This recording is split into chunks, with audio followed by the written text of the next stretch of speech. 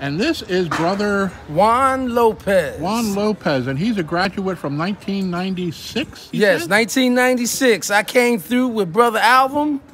In the home. Oh. Pastor Ephraim was Brother Ephraim. Yeah. Yeah, Sister Fonnie, his daughter, and Ernie, his son. And yeah, we had a wonderful time. So come on over to the outreach where everybody's praising the Lord. So tell us a little bit of your testimony. Well, I'm from North Philadelphia.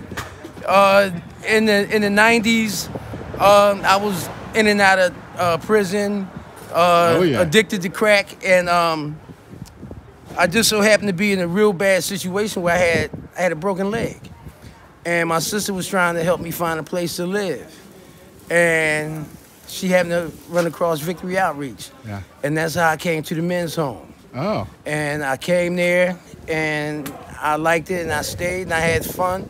I went everywhere. With them. I went down to Orlando, Florida. It was working with them down at the hotels. I was I was in Boston with the pastor, riding around for a little bit. We went to the World Conference where fire fell out the sky.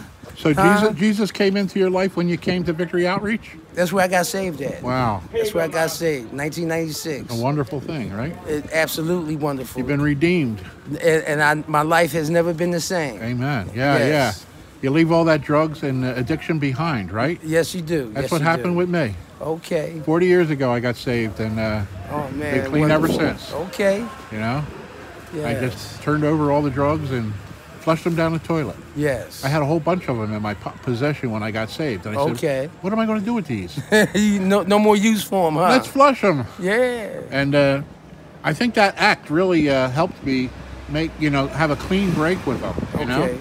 And because it was quite a bit of money for a guy that made like $5 an hour. You know, I spent a lot of money on these drugs and all. Well, we all did when we used. We no matter what we made, we spent. Yeah, and we used it. Yeah. No matter how much it was never enough. And Jesus sets us free from that. Yes, he does. That's just you just can't explain it to somebody who doesn't know, right? You try to introduce them to Jesus, but sometimes they're not going to hear it. Right. But you got to keep going. Amen. You can't never stop, because it was a time when I wasn't listening.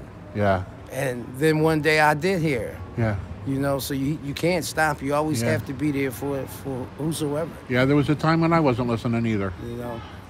But one day it went through. One day it got through. Yes, the message. He entered my life and changed me all up and down.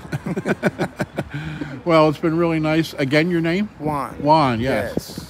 So it's been really nice talking to you, and God bless, and thank you for doing this. Oh, you're welcome, and God bless you too.